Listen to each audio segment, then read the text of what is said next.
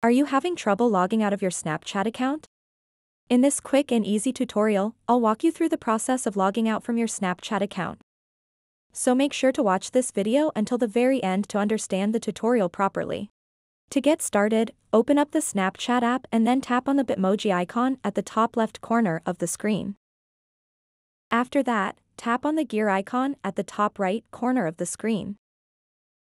Once you are on the settings page, scroll all the way to the bottom, and you'll see the option to log out.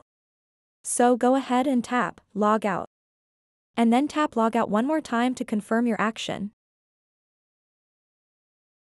And now, you've been logged out of Snapchat, but your profile will still be there, so you can tap on the login button at the bottom center to simply log back into your account.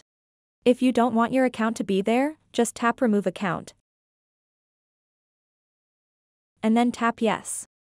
And now you will be logged out of your Snapchat account and the account will be removed from the Snapchat app on your phone. So that wraps up this tutorial. If you have any questions about this whole process, please let me know in the comments section below. And if this video helped you out, please give it a big thumbs up and subscribe to this channel for more tutorial videos like this one. Thank you so much for watching and have a good day.